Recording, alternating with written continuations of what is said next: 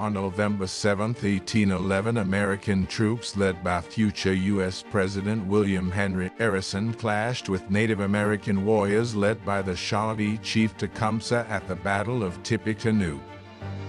The battle was fought near the river in Indiana and was a pivotal moment in the ongoing conflict between Native Americans and settlers in the Western Territories. Despite being outnumbered and outgunned, Harrison and his troops managed to hold their ground and ultimately emerged victorious over the Native American forces. The battle was a major blow to Tecumseh and his followers and helped to solidify American control over the region.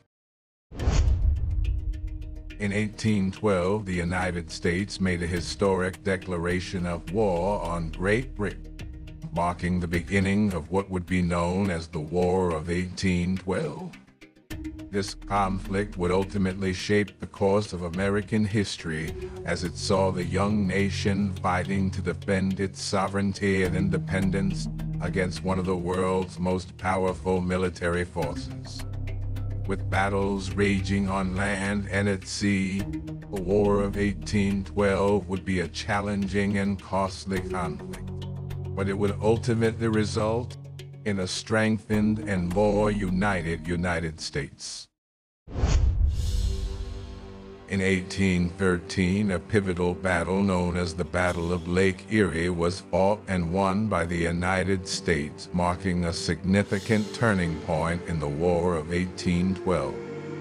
With control of the Great Lakes at stake, the American naval forces engaged in a fierce and grueling conflict against their British counterparts. Despite facing overwhelming odds, the American fleet, led by Commander Oliver Hazard Perry, emerged victorious in a decisive battle that would secure their dominance of the region.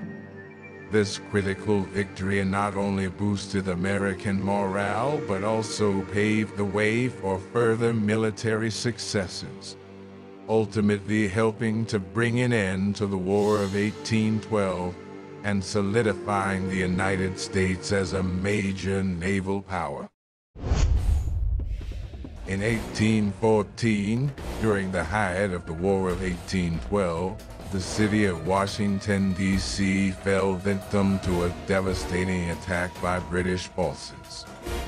In retaliation for American raids on Canadian territory, British troops marched into the capital city and set fire to many of its most important government buildings, including the White House and the Capitol. The attack, which was carried out over the course of several hours, caused widespread destruction and chaos and left many Americans in shock and disbelief. While the city would eventually be rebuilt and restored, the burning of Washington, D.C. remains a powerful symbol of the destructive impact of war on both nations involved.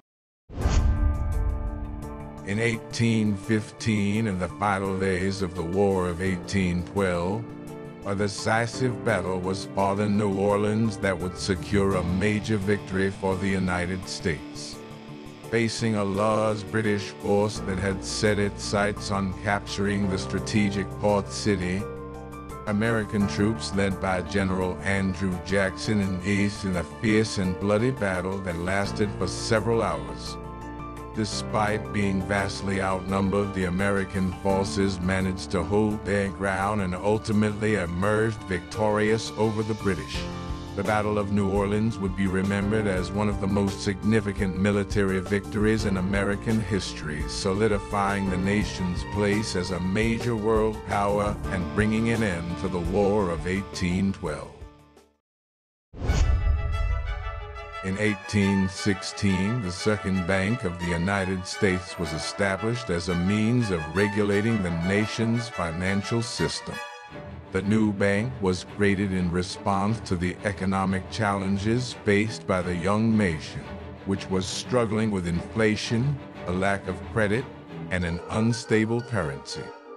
Modeled after the First Bank of the United States, which had been disbanded in 1811, the Second Bank was granted a 20-year charter and tasked with the responsibility of regulating the nation's currency, managing government finances, and providing much-needed stability to the economy.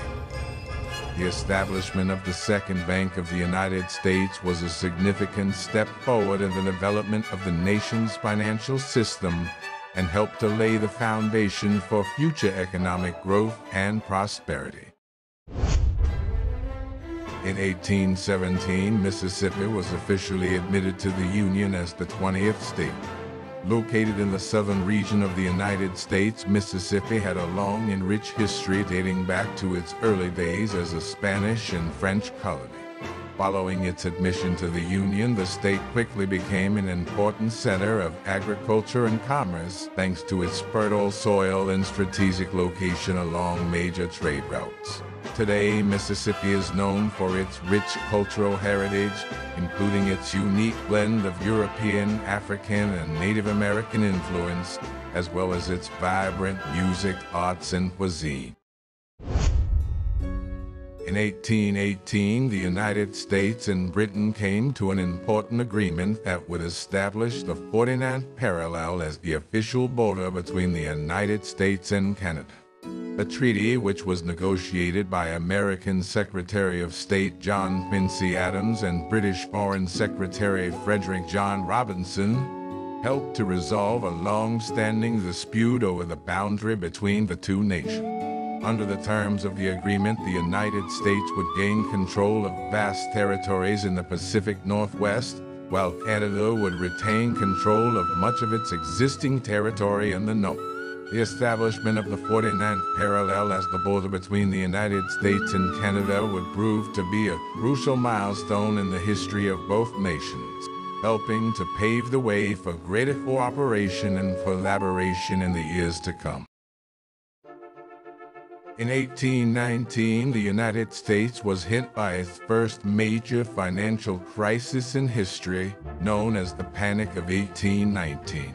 The crisis was triggered by a number of factors, including a speculative boom in land and property prices, overproduction of goods, and a sharp decline in the price of agricultural commodities. As a result, banks and other financial institutions across the country began to fail, triggering a widespread economic downturn that lasted for several years. The Panic of 1819 had a profound impact on the nation, causing widespread hardship and suffering for millions of Americans.